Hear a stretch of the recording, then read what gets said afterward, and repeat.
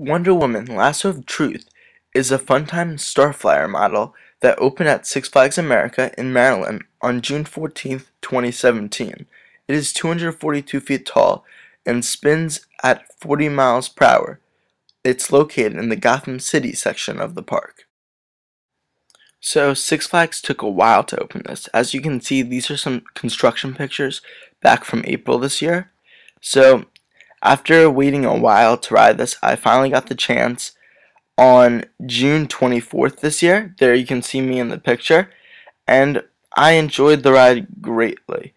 It had a nice breeze that day, so I got a lot of wind in my face, and I thought it was really fun, despite slightly getting dizzy on it. I'll now be reviewing the ride on various categories, the first being stats, which includes duration, height, and speed. So I gave Wonder Woman a 4.5 out of 5 because first off, I found the duration to be perfect. It was definitely not a short experience. It wasn't too short. I gave a good long ride, but if it went on any longer, it would make me really dizzy, so I think they chose a good duration.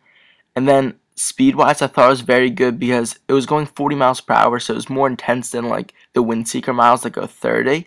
But like if it was going faster, I feel like it would just get dizzy. And then height-wise, 240 feet is very good. That's where I took off because I would have really liked, because like Texas Sky Screamer and the New England one were each taller.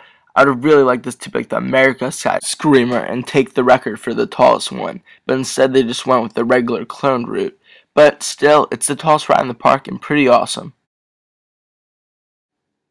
My second of 3 categories is theming and appearance. So as you can see here, Wonder Woman has a pretty awesome opening entrance. It has that cool like Wonder Woman statue, and I think it just looks really awesome. I mean, I did go 10 days after it opened, so it all just looks perfectly new and stuff. But the paint is, not chipped obviously yet, and it just has a shiny new appeal. And I think it's really awesome because it brings life to that area, Gotham City. I don't think Six Flags has gotten a new ride there in at least a decade. So I think the appearance is great. It really brightens up the area, and I'm giving it a perfect 5 out of 5 for this category.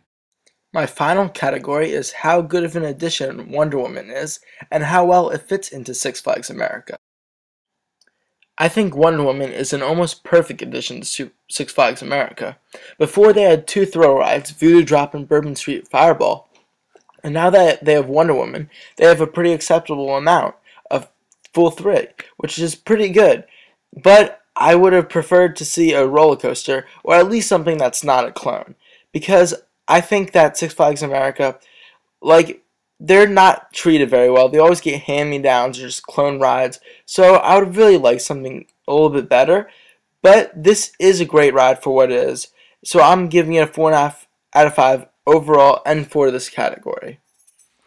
I hope you enjoyed my review of the awesome new thrill ride at Six Flags America. Stay tuned for more content from this park and others across the country. See you guys later.